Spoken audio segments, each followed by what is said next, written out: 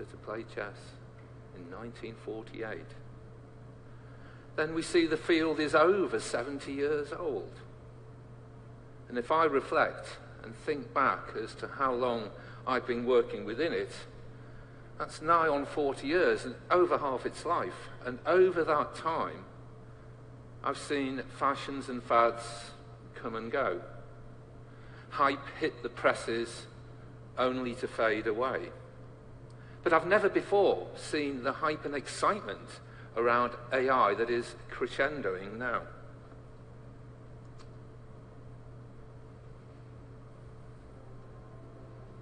What if you could provide analysis to help clinicians make more informed choices for their patients? You could simplify complex information in real time. You could identify options for patients who need them the most. You had a solution that provided insights to help you identify therapeutic options for your cancer patients. What if this was all possible? On the screen behind me are some examples of AI and deep learning that not long ago would have appeared far-fetched in the pages of science fiction. At the top right of the screen, we see IBM's Watson for genomics being used to rapidly provide variant interpretation based on sequencing data from a patient's tumor sample, promising a revolution in healthcare. On the bottom right, we see a colleague's work using a stochastic diffusion search. This is a system that deploys a swarm of 10,000 simple ant-like creatures to highlight areas of potential interest in bone scans. And on the right of the screen, we see a photograph of me doing something that, if you know anything about the trichromatic theory of vision, seems kind of magical. What it's doing, this system that we trained at TCIDA in Goldsmiths, it's taking a grey level image as input, and it's producing a colour image as output. Now, before you get too carried away, we're not claiming that that coloured image is a ground truth image. The visually alert amongst you might notice that in the image my rings are gold, whereas in reality they're silver. But the point is that the system is producing a believable coloured image from only a black and white image as input.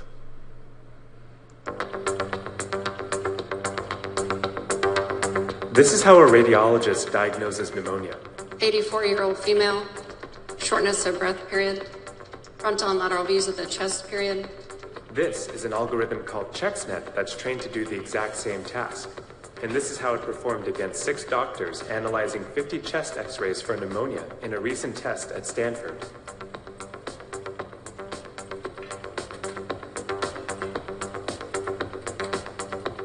ChexNet is one of many projects exploring how artificial intelligence can take over tasks normally done by doctors. And it has some radiologists worried that AI could one day replace them. That's because algorithms are getting really good at interpreting images and diagnosing disease, sometimes with greater accuracy than humans.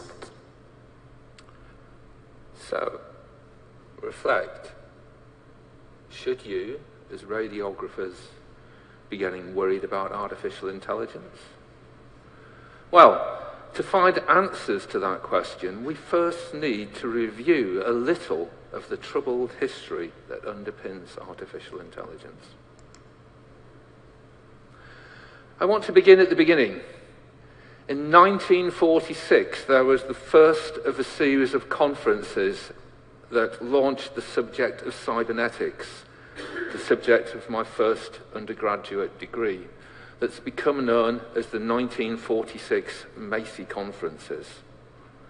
The explicit aim of these conferences was to foster and promote meaningful dialogue between scientific disciplines. And to give you a flavour of the sorts of dialogue, the following were discussed at the first Macy Conference: self-regulating and teleological mechanisms, simulated artificial neural networks emulating the calculus of propositional logic, anthropology and how machines might learn how to learn.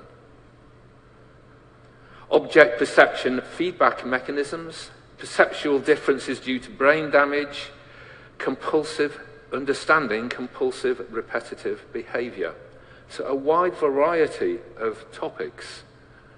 But of particular interest to me as someone who spent a lifetime working in artificial intelligence, at that conference as you had the first attempts of a particular approach to understanding AI take root, the approach that thought it would be useful on the way to building intelligent machines to try and understand how human brains functioned. Now, the second of the conferences I want to foreground to you it's become known as the 1956 Dartmouth Conference. This was a summer-long conference attempted by some great luminaries in the field of AI, including Marvin Minsky, John McCarthy, Newell, Simon, Claude Shannon et al. And it was the very conference where McCarthy coined the term artificial intelligence. Now, at this conference, two schools of AI began to emerge. The first thought it would be interesting and mostly productive to build intelligent machines by trying to simulate how the human brain worked, as an approach that was become known as connectionism or artificial neural networks, so-called subsymbolic or connectionist artificial intelligence. The second approach, which now we think of as symbolic artificial intelligence, believed that the best way to build intelligent machines would be to instantiate a formal world model, where intelligence is realized by performing explicit computations on symbols. So we have the idea that intelligence is fundamentally symbolic, and the way that we realize intelligence via expert systems is by manipulating symbol structures in all sorts of clever ways. And in the early days, we had great progress with this particular type of artificial intelligence. It's the work that led to the mycin expert system that was widely used in medicine.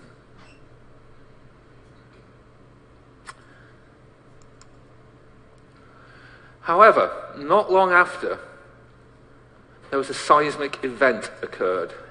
In 1969, Marvin Minsky, and I should flag that Minsky's PhD thesis was in neural networks or connectionism.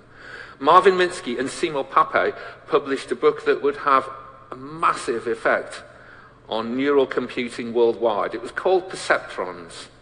To understand the effect of perceptrons, we have to remember that in the 60s, neural networks typically were consisted with what we now think of as single-layer neural networks. They had one layer of active processing artificial neurons. And people had derived learning methods for automatically calculating the weights and thresholds of these networks to do interesting things. One of the most famous advocates of this approach in the 60s was a guy called Frank Rosenblatt, who famously talked of his perceptron and said of it that here we have a device that for the first time has original thought.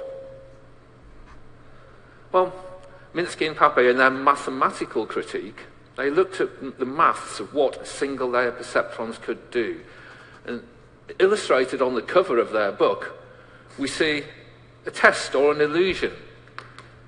Can you tell me, just by looking at these, whether these lines are connected at the top and the bottom, or whether there are two separate lines or more, two or more separate lines present?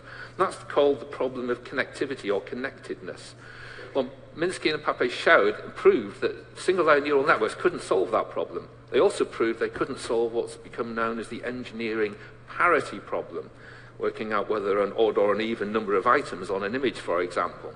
And in fact, neural networks couldn't even solve the uniqueness problem, telling us whether that single-layer neural networks, whether there's only one object on an image or more than one. And this publication of this book almost single-handedly stopped research in connectionism for well over a decade, well over a generation. People refused to work in the area because they thought Minsky and Papert had proved that neural networks were not going to be able to do very interesting things. Whereas all they really had shown is that single-layer neural networks couldn't do very interesting things. Now, in contrast to that, in 1973 in the UK, we had a report by Sir James Lighthill, that's become known as the Lighthill Report into Artificial Intelligence. And he critiqued what we could achieve using the alternative, the symbolic, the rule-based approach. And Sir James Lighthill showed that we might be able to get rule-based systems to solve interesting problems in the lab with very small size rule bases, but as we scale up the system, so more and more rules are used in the rule base to reflect more and more complicated real-world situations, the systems would suffer from something called combinatorial explosion. The time it takes to find the appropriate rules to deploy would grow faster, extremely faster, which would make the deployment of these machines impractical.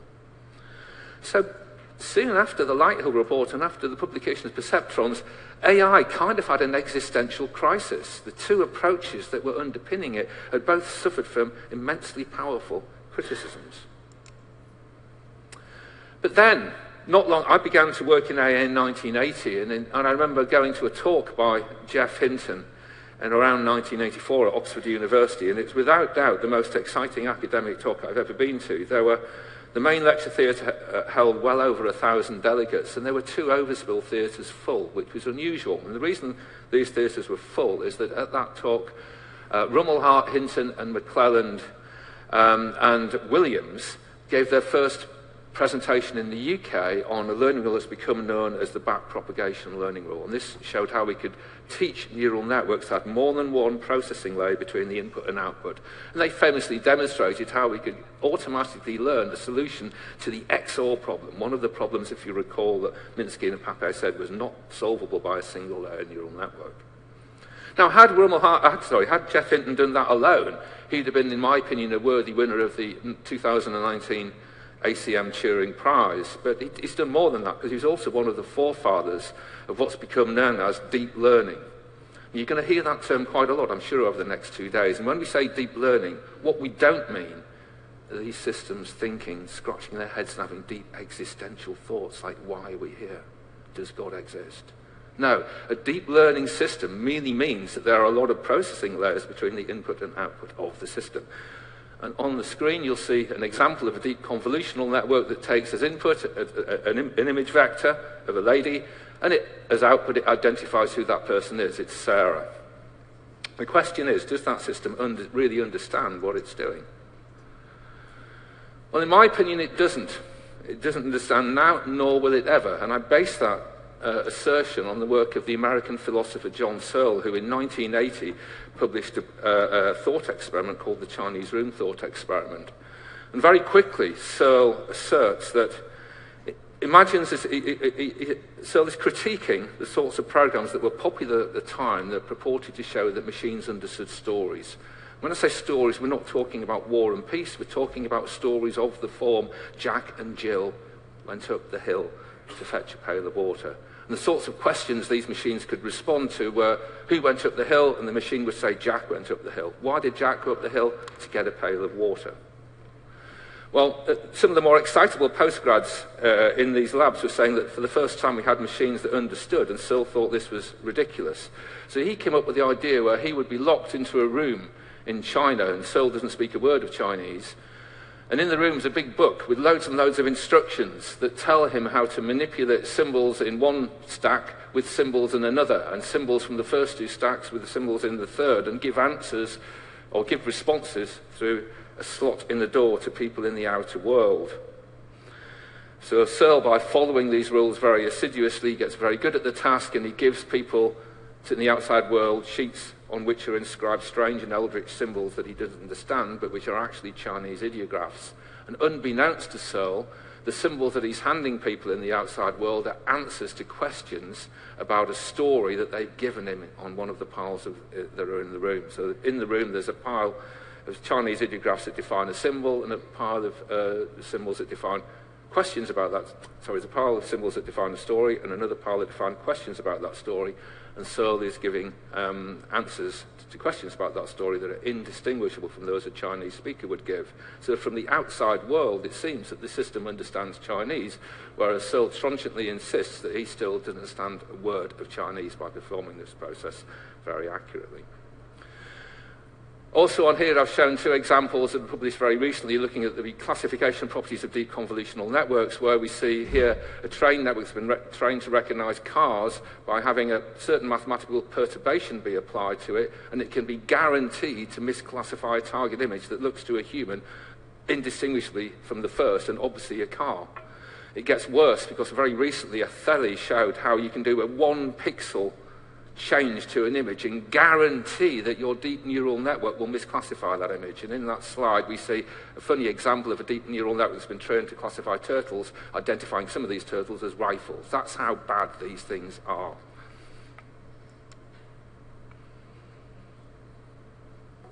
The rapid development of artificial narrow intelligence, mostly in understanding images, text, and videos, will have a significant impact on radiology.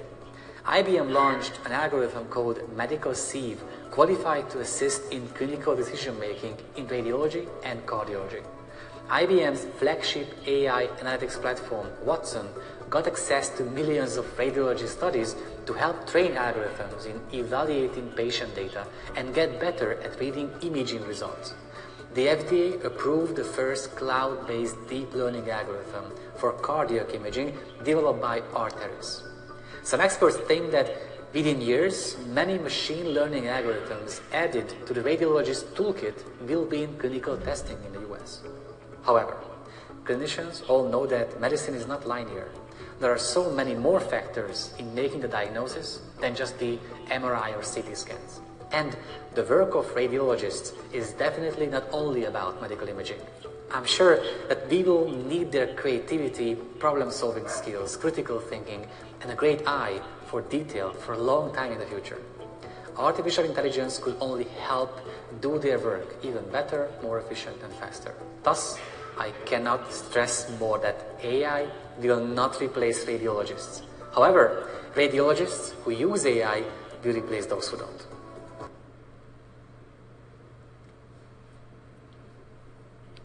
In conclusion, the view that intelligence is rooted solely in ratiocination is a relatively modern one, and one that has not gone unchallenged.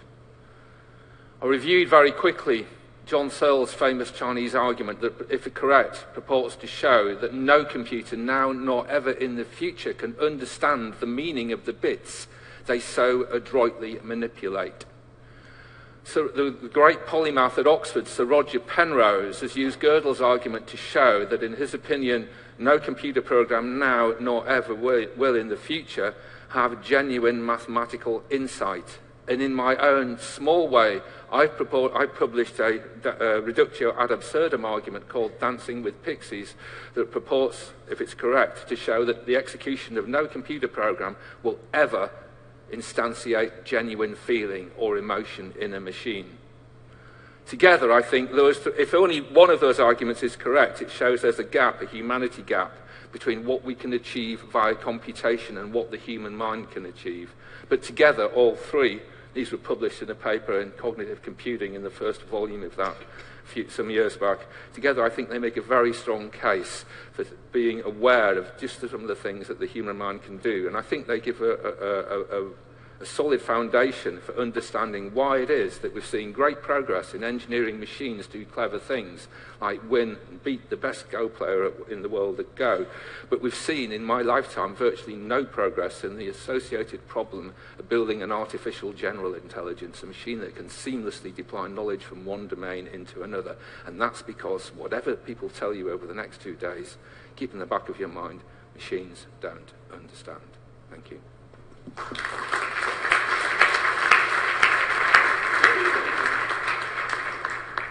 Thank you very much, Professor Bishop, for your very interesting lecture. Now I invite Professor Dabroin for the